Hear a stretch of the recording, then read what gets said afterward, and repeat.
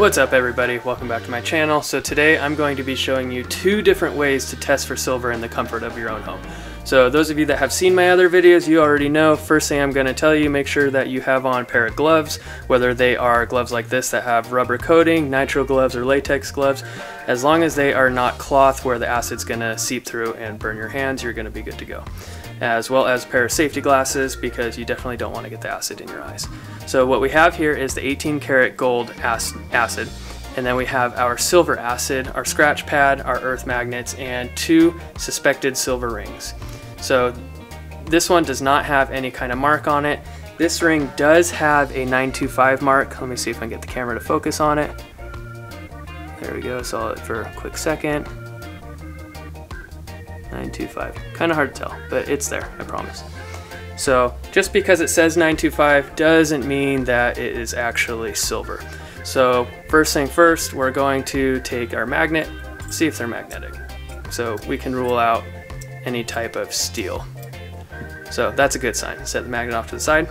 So the next step is going to be very similar to the gold and platinum. We're going to take each ring and we are going to scrape the alloy onto the scratch pad. So just like the other videos, I'm going to put extra on here so it's easier for you guys to see. Also because I'm going to be using both acids on each line. So here's the one that is marked 925, which is sterling silver. So we're going to see if it's really sterling silver or not. Again, I'm really scratching it a lot. You don't want to put this much on the scratch pad because it could potentially damage your ring. So first I'm going to start off with 18 karat acid. This is actually for testing gold, but it works very well for testing for silver as well. So when we put the drops of the acid on, what we want to see is a milky whitish color with a blue tint. What that's going to verify is that it is silver. So we'll start on the left side and then add some on the right side. So right off the bat, let me pull this closer. You can see the one on the right, that is marked 925. Looks to be silver. The one on the left is dissolving. Not a good sign, not silver. So we're going to take it a step further, and I'm going to show you why I like the 18 karat gold method better, or acid better than the silver.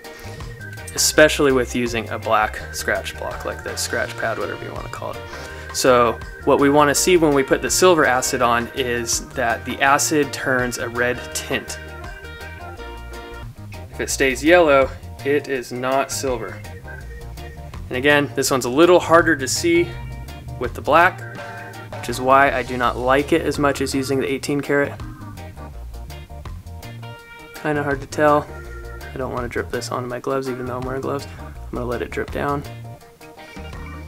As you can see, it's real hard to tell, but the bottom one, you can really see the blue. So what I like to do next, you can take a paper towel, dab it, see if it's red. As you can tell, it's not as good as the 18 karat yellow.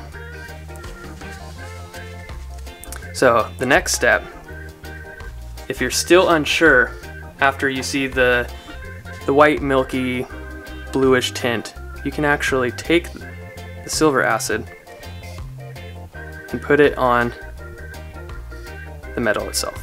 Now this will damage the ring, so I do not advise doing this if it's something you're going to wear. This is something that's better for say if you're going to scrap the metal. So as you can see, it's bubbling. It is turning blue, but that's not what we want to see. We want to see it turning red when it's directly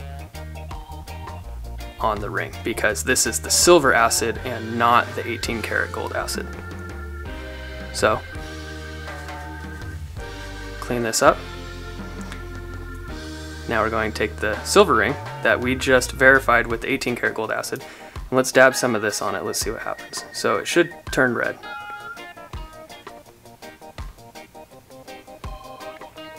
And as you can see, kind of hard to see, it is turning red. Let's put a little more.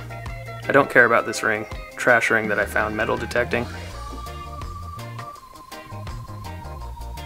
as you can see, totally different reaction than the last ring.